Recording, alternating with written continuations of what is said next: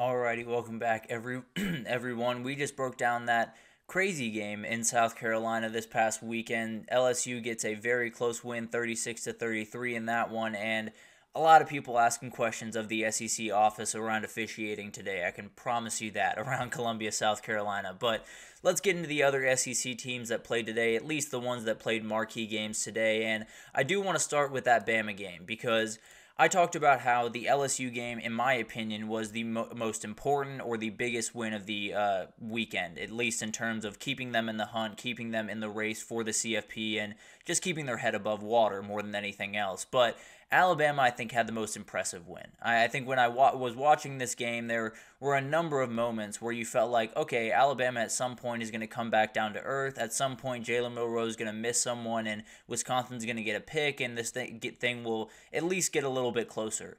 It didn't even get close to that. Alabama was absolutely a well-oiled machine on Saturday, and they did everything that you would possibly want Jalen Milroe to do throughout this game. So it was really impressive. Wisconsin was just outmatched in this one. Losing Tyler Van Dyke played a huge part in that offense just going totally stagnant. But to be fair, even if he was in, I don't know if it would have gone much better, if I'm being honest. But I do think this Bama team has kind of found itself on offense. I think they know exactly how they want to go about business, and it's more efficient than a year ago, which is a very scary reality for a lot of the teams that have them on their schedule. But how Bama won this game, a lot of it has to do with Wisconsin. This Wisconsin offense is as confusing of a thing as there is in the entire country. I have no earthly idea what Wisconsin wants to be. I have no idea if they want to be a run-first team or a pass-first team. I think Phil Longo coming in, you thought they were going to lean a little bit more towards the pass, but the best players on your team are the two running backs, Ches Malusi and Tyree Walker. They're not getting the ball enough. And I understand you're playing from behind. You have to pass the ball. That is a huge part of this. So not necessarily taking anything away from the play calling because I understand the circumstances. The reality is Ches Malusi getting 11 carries in a game just can't happen. I understand you were down early. You weren't down early enough and big enough of a margin for that to just totally get out of your game plan. So I just thought it was a little bit bland. I didn't have an idea of what Wisconsin wants to be going forward. There were not a lot of great passes. There was no receiver with outside of Will Paulding that had more than 2 catches.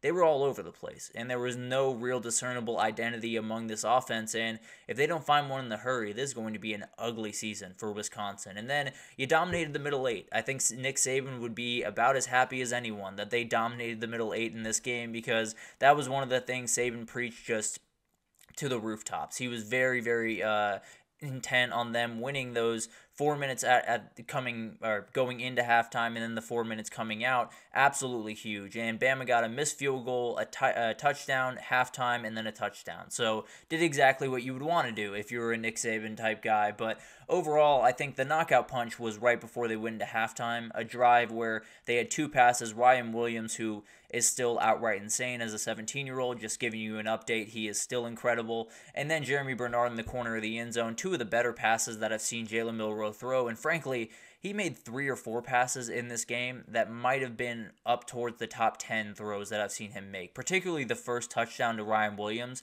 Being able to make that throw in that spot is really, really impressive and shows you kind of the strides that Milroe has taken. I think there's a number of things that he hasn't necessarily come too far in, including the intermediate passing game, the more NFL level throws.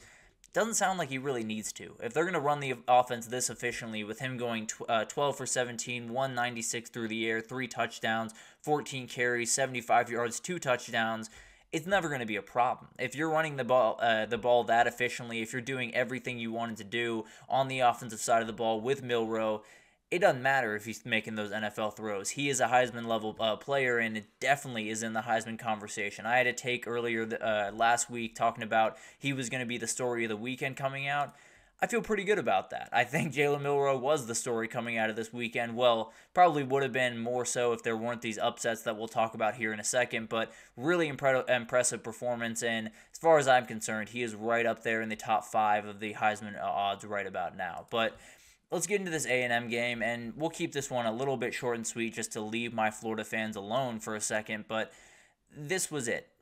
This was the knockout punch. This was everything that was wrong about Florida, everything you worried about as a Florida fan, everything that you dreaded as a Florida fan, it was all on display this past Saturday, and there were a number of things that frankly went their direction going into this game. Marcel Reed came in as a backup quarterback, playing in the swamp in front of a fan base that knew they needed the win, and against a team that knew they needed the win, against a coach that knew he needed the win, and they came up flat. Florida did not play even remotely a good game in this one. There was not even a chance that they were going to be able to compete with this team pretty much from the jump. There was no consistency on offense. The defense got absolutely run all over by this A&M team, and we'll get into that here in a second. But overall, this was a exclamation point on the Napier era. This was an absolute period. You're at home, back against the wall, backup quarterback on the other side, and you just get dominated. From start to finish, you just get rolled. And the good news is, this is only the second most embarrassing thing to happen to a Florida team on Saturday, so take it for what you will. But at the end of the day, it's hard for me to say anything other than Billy Napier will not be the head coach of Florida for, let's call my shot, in the next 48 hours. He will not be the head coach of Florida anymore, and they will be taking that flight to Mississippi State here in a couple of days without him. But a lot of stuff has to happen after that. It's going to be a crazy, crazy couple of months around Gainesville, Florida, and you got to hope you can keep DJ Lagway intact. That's the big-time goal, and we'll see what happens there, but it's about to go crazy at Florida. That's just the end-all, be-all of this game, but let's get into how A&M won. Marcel Reed was really impressive in this game, and it begged a lot of questions more than anything else, because he went 11 for 17, 178 yards, 2 touchdowns through the air, 13 carries, 83 yards, and a touchdown on the ground. He did everything that they needed him to do, and more than anything, he gave them an identity. I knew what A&M wanted to do on offense on Saturday, rather than what we saw in the first week, where had no earthly idea. I did not know what they wanted to be. I did not know if they were capable of being much of anything on offense. Marcel Reed gives them a central point, which is, we're going to run the ball. We're going to make it really multiple, really tough for you to figure out a way to stop that run, and then we're going to pick our moments in the pass game. They got a big play to Cyrus Allen, a number of things that, frankly, it's hard for me to look forward and say Connor Wegman should be the quarterback going forward. I am confused how he was the quarterback coming out in the Notre Dame game. But at the end of the day, this is the kid that gives you a better chance to win, because this is the kid that gives you an identity on offense. Connor Wegman just doesn't. He might be the more talented player. Doesn't necessarily matter at this very moment. Your job is to win games, and I think as of right now, Marcel Reed gives you a better chance. And then we talked about Marcel Reed's running ability. He was part of 3 guys that had 13 or more carries and 60 or more rushing yards in this game. They were all over the place, and they ran the ball in such a variety of ways that A&M could do everything, or Florida could do everything in their power. They weren't going to stop all these guys. And a lot of it had to do with the really gross conditions early on in the second half, but a number of really, really big players stepped up for them. Amari Daniels played a really good game. Le'Veon Moss was awesome. E.J. Smith made one of the craziest cuts that I've ever seen in my entire life when it was down really, really gross down there on the field. But Le'Veon Moss stepping up is huge. 110 yards on the ground in this game. Badly needs someone to take the reins in that running back room, and I think Le'Veon Moss will likely be that guy. And then finally, D-line domination. This was as glaringly obvious as it was the first couple of weeks for Florida, where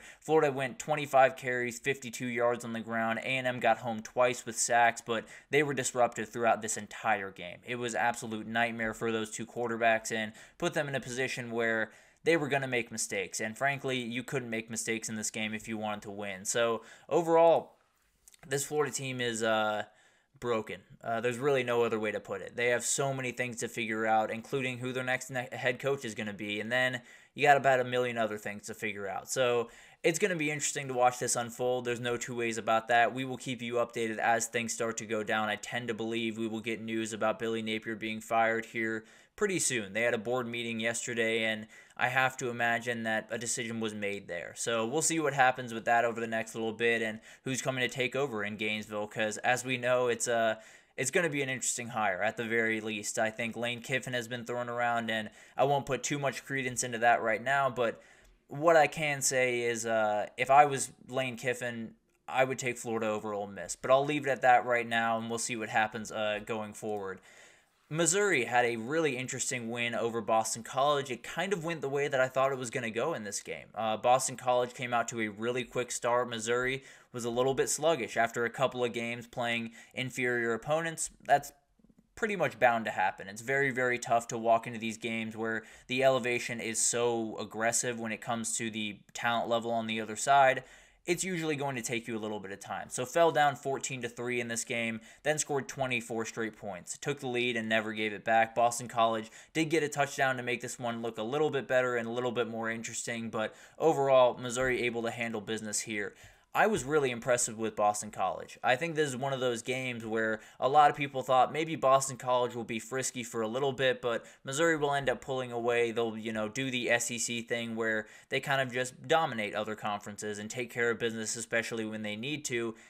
That's not really what happened. Boston College did a really good job throughout this game, at least keeping Missouri in arm's length, which is not an easy thing to do with a lot of the other guys around there. But for Missouri, they are a team that can win the SEC. They are continue to roll on, continue to do what they need to do. Now, I still have big-time questions about that back end. I still have questions about this defense overall, but they did enough on Saturday, and now you turn your sights to the SEC play and you see what happens. But how they won this game, I think huge turnovers is as big of a part of this as really anything. When you talk about Reed Harris had a pick early on in this game when a lot of things were not going Missouri's way on the BC 25, and Missouri got their first touchdown of the game. And then later on in the game, Drayden Norwood got a big-time pick, and it wasn't necessarily like Missouri came right back down and scored, but they were able to set up a drive a little bit later on that went 13 plays, took 7.5 minutes off the clock, so was really, really impressive. And Missouri went up 13 during that. So